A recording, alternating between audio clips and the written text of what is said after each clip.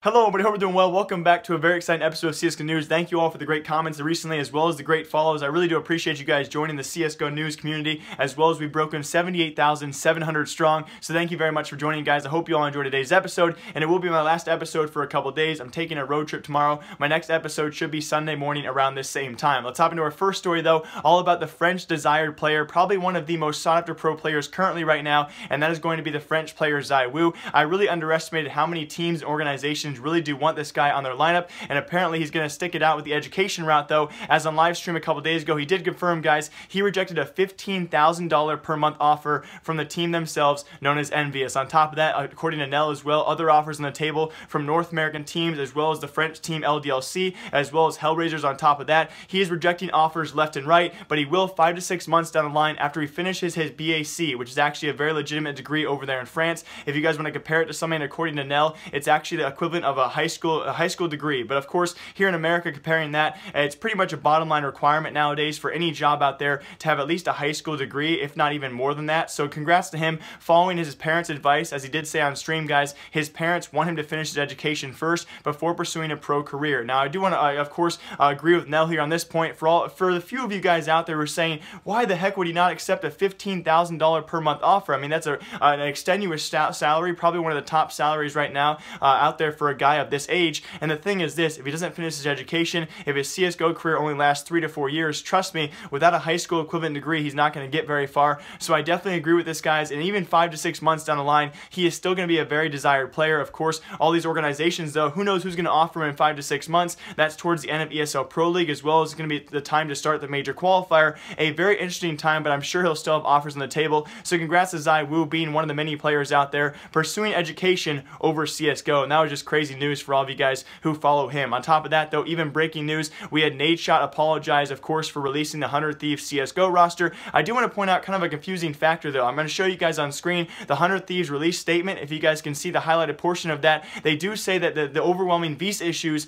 were one of the primary reasons actually why they let the roster go. I was confused by this though because Team 1, our former Team 1 member Bit, who is currently on that ex-100Thieves roster, he actually came out with a statement with HLTV and said the following, where the team apparently has no visa issues anymore, which really kind of goes against everything that's been said so far. So that leads to a question for all of you guys in the comment section. What do you think about this? I mean, 100Thieves pretty much said one of the overwhelming reasons why they actually released this roster was visa issues, and then one of the members of that team they released with visa issues comes out and says no one on the team, absolutely no one, not Henny, not Lucas, not FNX or Bit himself have visa issues any longer. So it really makes you kind of curious as to why 100Thieves released the roster. Are they kind of just cutting the cord? They've already spent way too much money. They're going to focus on League of Legends. Who knows what the problems are over there, but Nadeshot did apologize for that, guys. And on top of that, as speculated, as expected, apparently 100Thieves is expected to go to North American, whoever wants to sign them in a North American organization. And on top of that, they do want Felps as their 5th member. It's going to be speculated, which is really expected by all of you guys. Of course, probably the #1 available pro player in the Brazilian scene right now would be Felps, and of course having an experience from SK Gaming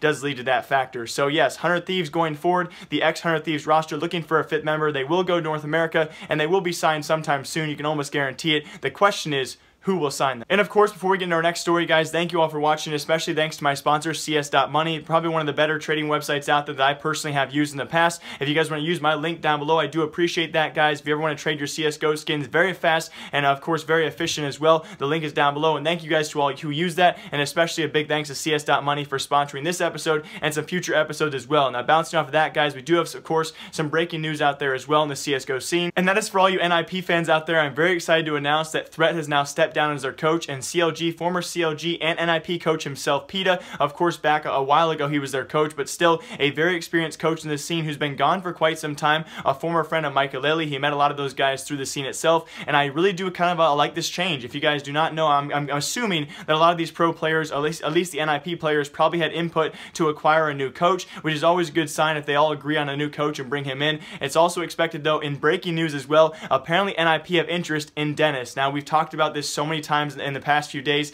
Dennis has been alluding on his Twitter with several hinted tweets. Who knows who's going to sign Dennis at this point? It could be maybe an Optic. It could be, of course, there's so many options right now, so many things that people do not know for sure. This is the last time I'm going to talk about Dennis until he's officially signed by a team, but apparently NIP are now looking into him after signing their new coach, PETA. So congrats to all you NIP fans out there. They are making moves. Are they the right moves, though? We're going to find out sometime shortly. On top of that as well, we've had SK Gaming guys. Of course, the big talk about SK Gaming currently is, will they leave SK for another roster out there like Immortals, like the MIBR tagline? It does seem they're going to be moving back to the Immortals organization, but no one knows as to when that will be or if it's actually official. But here's another tweet by Taco Guys, one of his latest tweets, which kind of does allude to the fact that SK Gaming will be leaving. Of course, you guys see what he says there. He can't talk about much right now. That's pretty much a tagline. That's a really go-to line of a player who's currently under talks or other organizations and cannot talk about certain things because he's under his contract as a non-disclosure. It's pretty much a go-to tagline or go-to way to say things, to say that you can't talk about it because something is going on right now. So whether he's re-signing with SK or signing with another team out there, probably the latter, guys. I do expect SK to leave this roster. The question is, though, will it be to Immortals or will it be to MIBR or will it to be some surprise team out there who offered some immaculate amount of money? I think it will be, of course, the first option, probably Immortals organization. We should find out sometime soon, though. Again, early in 2018 is when those contracts are set to expire. And also in recent CSGO news, kind of a topic to talk about in the comment section down below. I want to touch on this very briefly, guys. We had Richard Lewis with this tweet on screen,